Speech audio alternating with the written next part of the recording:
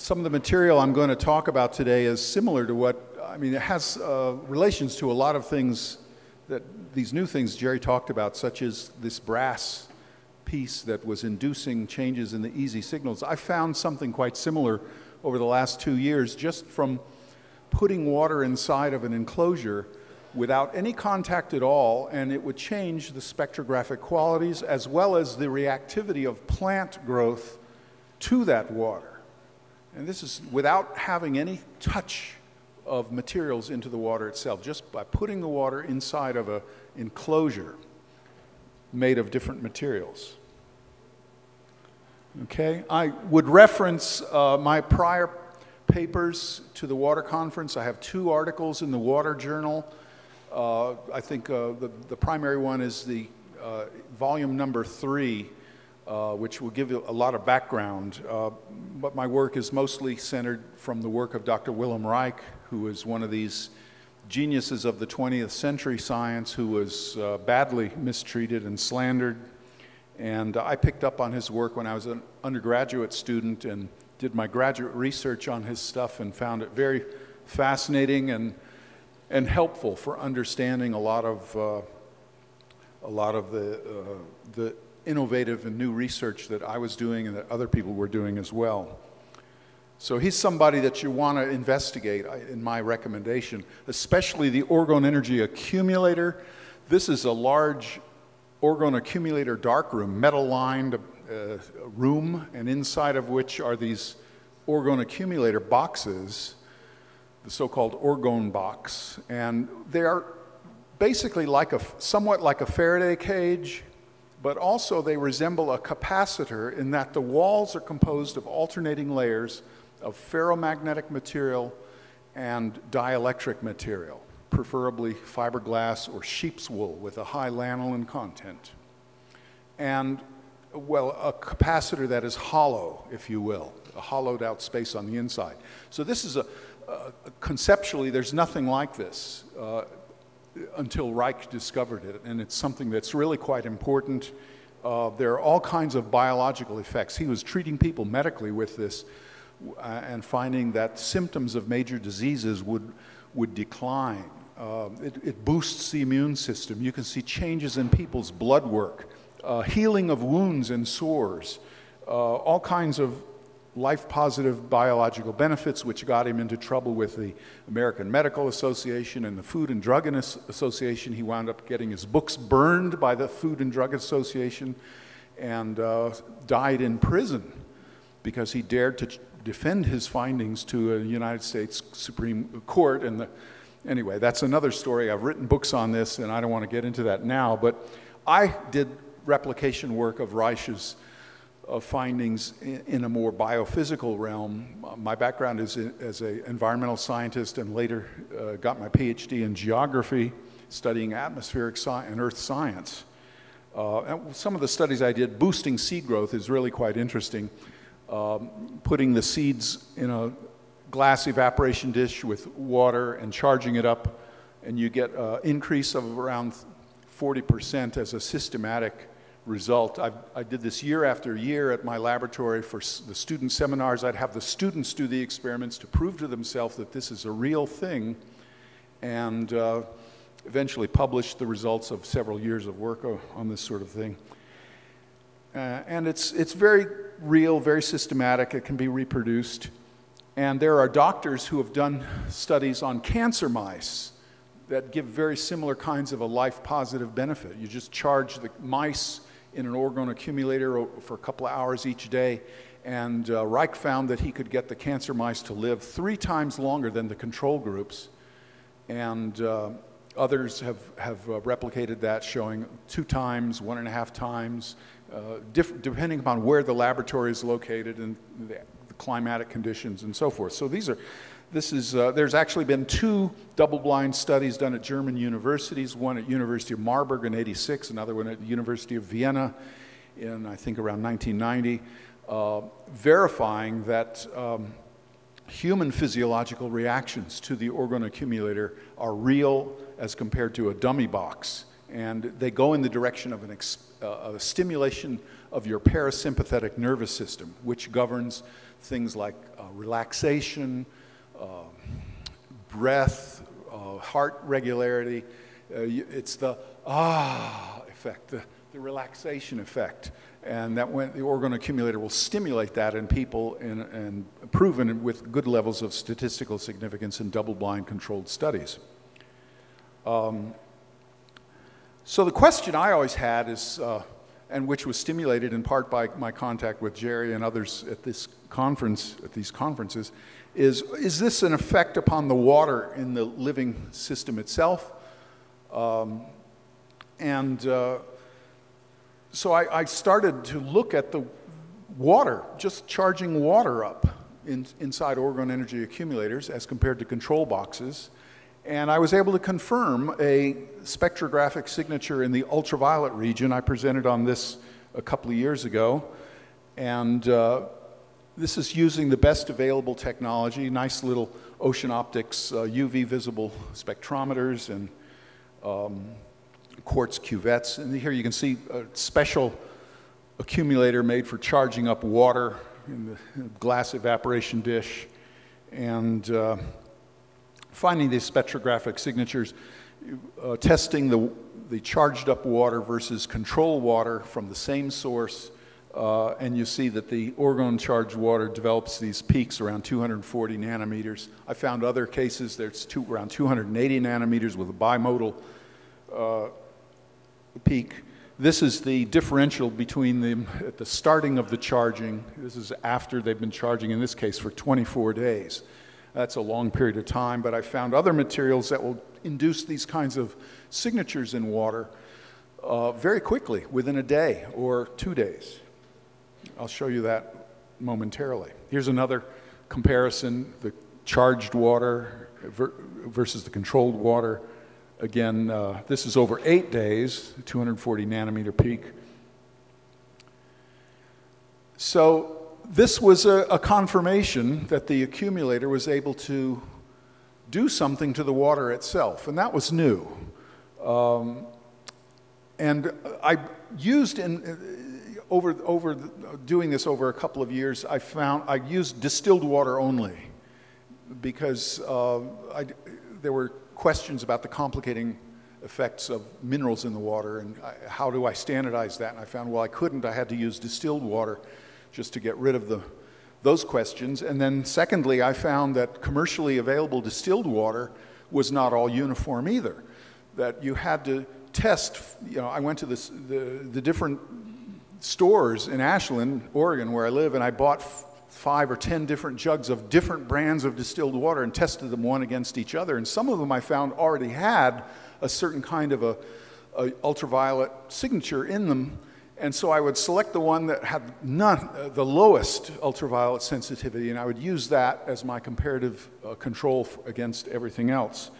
And that was where it began to get some very interesting results of a quite different nature. And I remember one particular experiment I did where I had the water was in the orgone accumulator, and I said, well, I need something as a control that's going to shield out dust and other things that might fall into the dish of control water. So I had a cellulose acetate microscope cover, which seemed to fill that job very nicely, and it had about the same volume of air inside of it as the accumulator I was using, and I covered it with a black plastic light cover. And I found that this hood made of cellulose acetate created an ultraviolet spectral response inside the water far greater than the accumulator ever did. And here you can see some of these. I got several different of these hoods and different materials, and they were giving this very big boost. Remember, the 3 up here is the maximum sensitivity of this particular spectrometer. So this was a very big effect that occurred within a couple of days, and the accumulator was doing very poorly by comparison to this. So this got me very puzzled. I thought, well, could you make a cellulose acetate box and boost the growth of seedlings? I mean, it was a puzzlement for a long time. So I started investigating all kinds of materials, making boxes out of them, enclosures, and putting the water inside these enclosures without contact. The only contact the water has is with the Pyrex glass evaporation dish. I used acrylic, Lexan, wood, cardboard, fiberglass, ordinary glass, ceramics, slate, stone, polyethylene, styrofoam, and the cellulose acetate as enclosures only. And I also used metals, steel, copper, aluminum, and lead. And I would charge up these dishes of water in there for a period of time and then evaluate them spectrographically. And what I found is that the orgone accumulator and the cellulose acetate gave the strongest responses in these ultraviolet frequencies. The others had some effects, variable, but those two were the most important ones. Here you can see some of the different enclosures are put on a testing table, and then I would cover the table with black plastic like used in strawberry growers to block out the light on the fields and kill the weeds. It's cheaply available. And here's the accumulators, again with the dishes of water inside. And this is in my laboratory room, which is got about the same temperature. I did studies on seed sprouting and other kinds of things with different temperatures and found that you could get a good controlled result if everything was in a couple of degrees, that it wouldn't affect too much.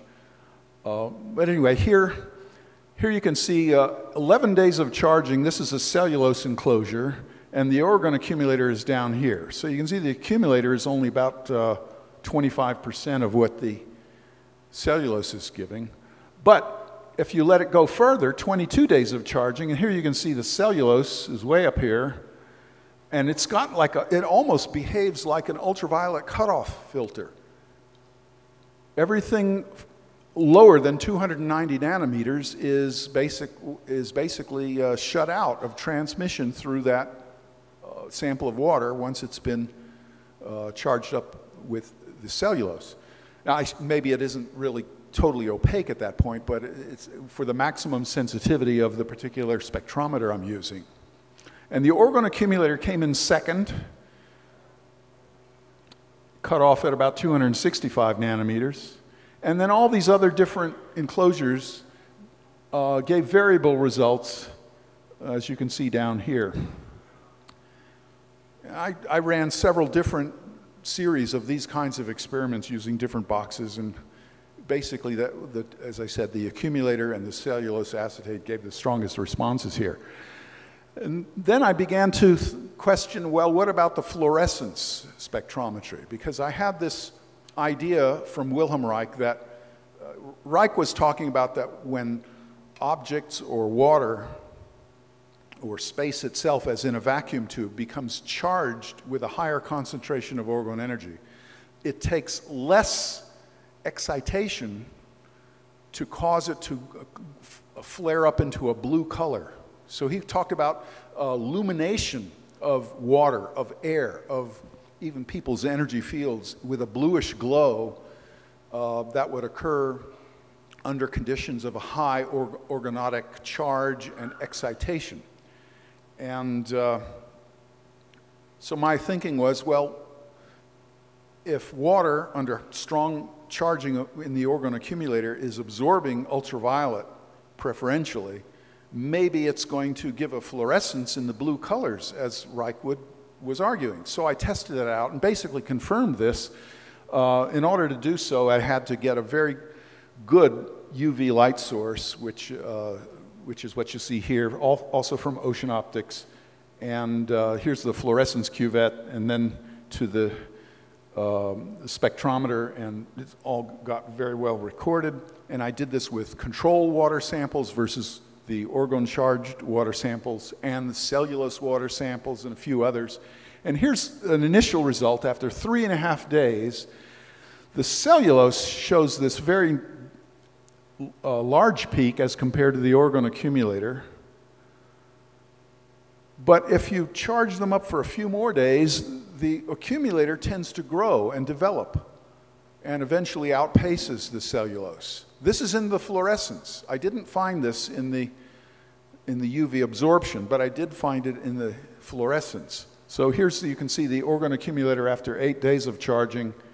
It's gotten stronger than the cellulose for certain frequencies, except in this little band here.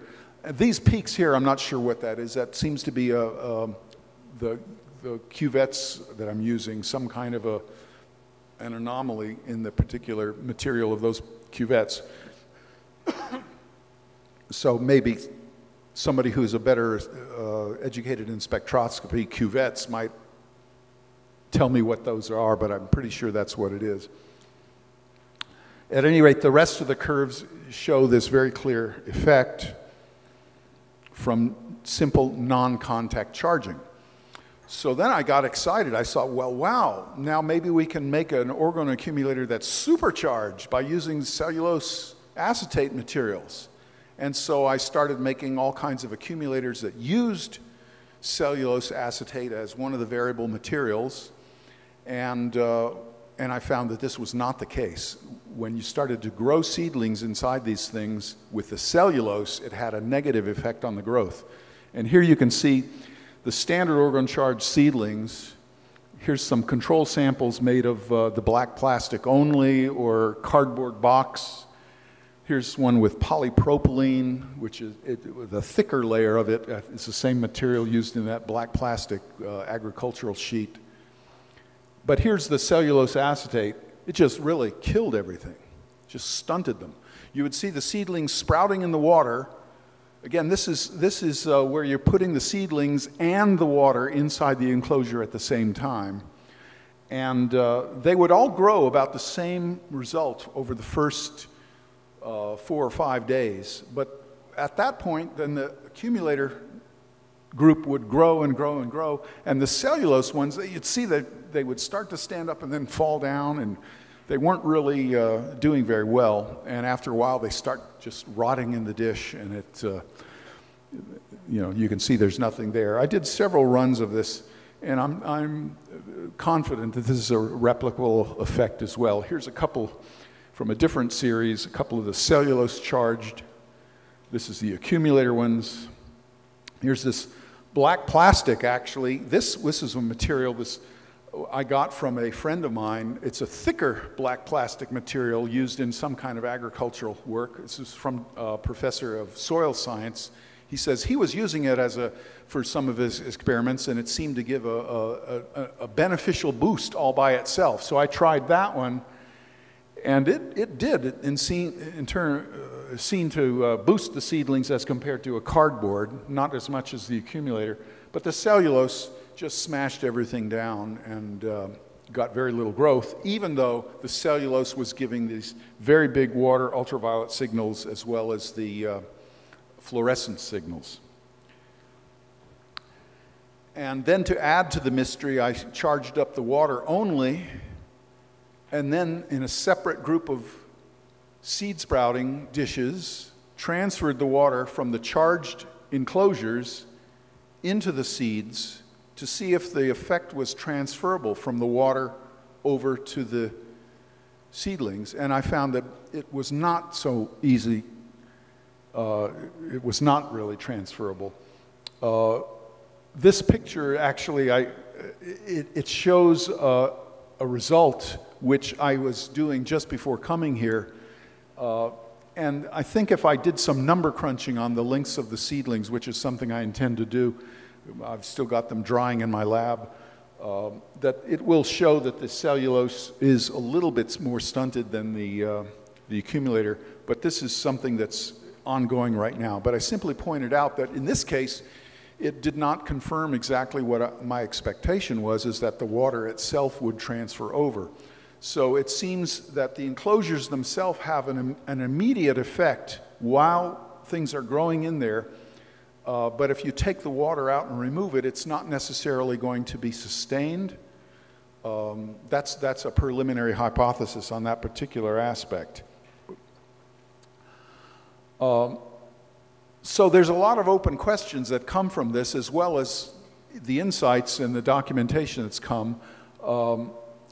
So I raise the question, if Wilhelm Reich's orgone accumulator is the source of the, it gives us an understanding of the source of the bluish glows that are oftentimes reported from living water in the healing waters or in other contexts, in natural hot springs, beautiful blue oceans, lakes, glacier ice, and so forth. A lot of natural phenomenon when the sunlight strikes it, and sunlight carries that UV with it, as well as a lot of the whole spectrum of its frequencies, and you see these blue glows.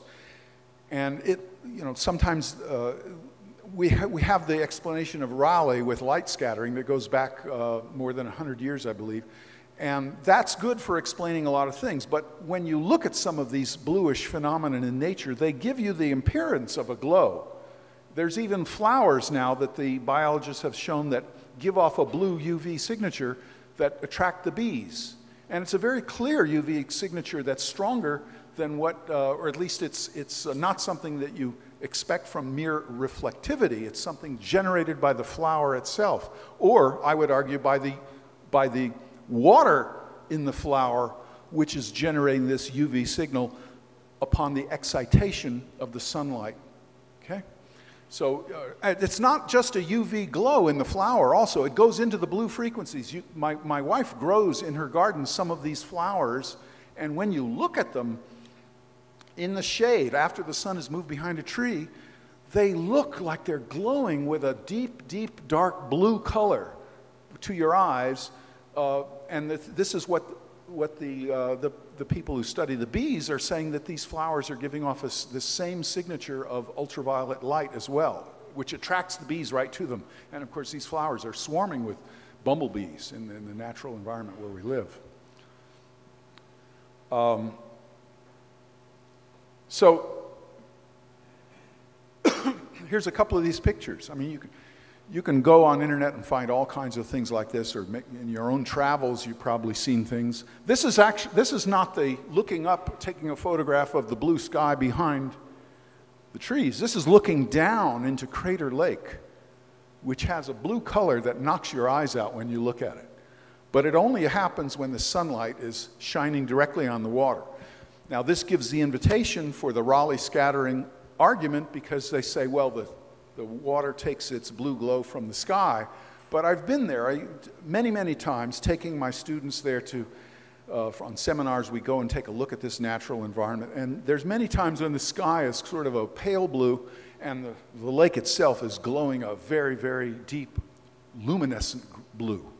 So I raise the question if these kind of phenomena are a fluorescence effect rather than an effect of merely light scattering.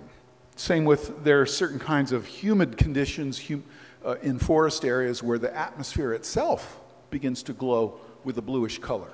You think about the Blue Ridge Mountains in eastern United States, or we have the song America the Beautiful about the Purple Mountains majesties. Today, of course, the Purple Mountains it's more of a smoggy condition near Denver, which is where that kind of thing used to be visible. This particular photograph was taken from a Greek travel poster by a photographer, and not too far from this location, just south of here. I don't remember I have the exact location recorded in a paper I wrote, a number 3 issue of Water Journal. I believe I give the citations.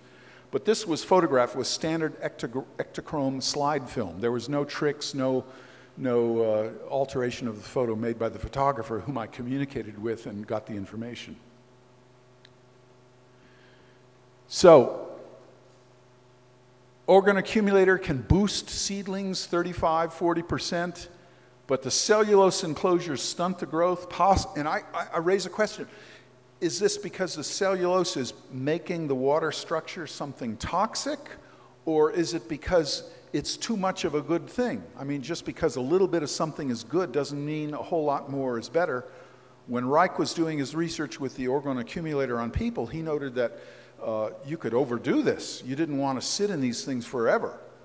And I remember I was putting the water with the seeds in the accumulator and leaving them there over many, many days. So it may be that the cellulose is just adding an overcharge effect that the seeds, that gets too much of it.